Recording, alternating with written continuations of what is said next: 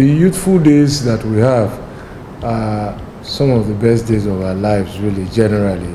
So, like many people, I had a wonderful experience as a child in Lagos. Lagos was created as a state when I was only 4 years old. In 1967, I went to schools in Surulere, Sunnyfields Primary School, Batch Freeman High School, and then later to Bowie College. We went from one corner of Lagos to the other, from Mushin, Surulere, Lagos Island, where my grandparents were, my paternal grandparents, Oshodi, where my maternal grandmother's house was. I moved across Lagos extensively.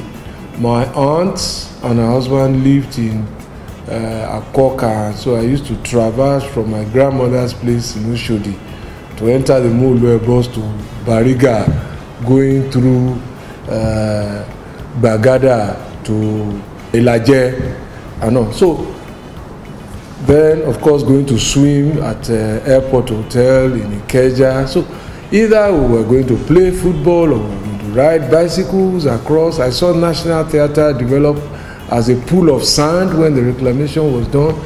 So we used to play football behind the Celestial Church, now at Sele, behind the Apapa Oshodi Expressway, when there was no roads there.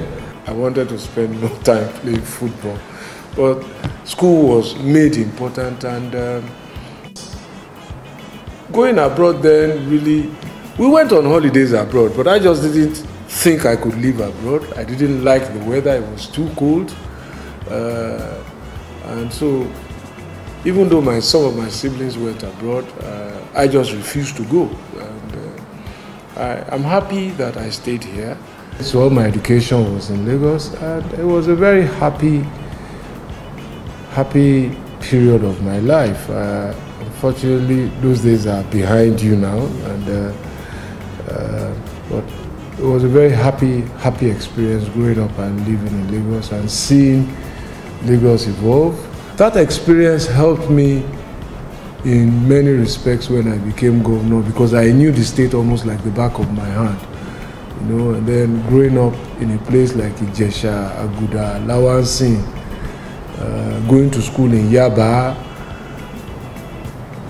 So it was a very helpful experience that one knew what one was managing, and decision making, understanding, choice making was clearer. It wasn't something abstract. It was very vivid, and seeing it evolve, it's now 50 years.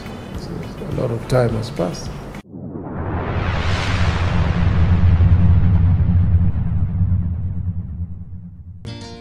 Eko akete idu ọgbọ́n arọmọdé kó má má já o. Eko aromisa lẹ́gbẹ̀lẹ́gbẹ̀ kó má síjú tá o pè kówé.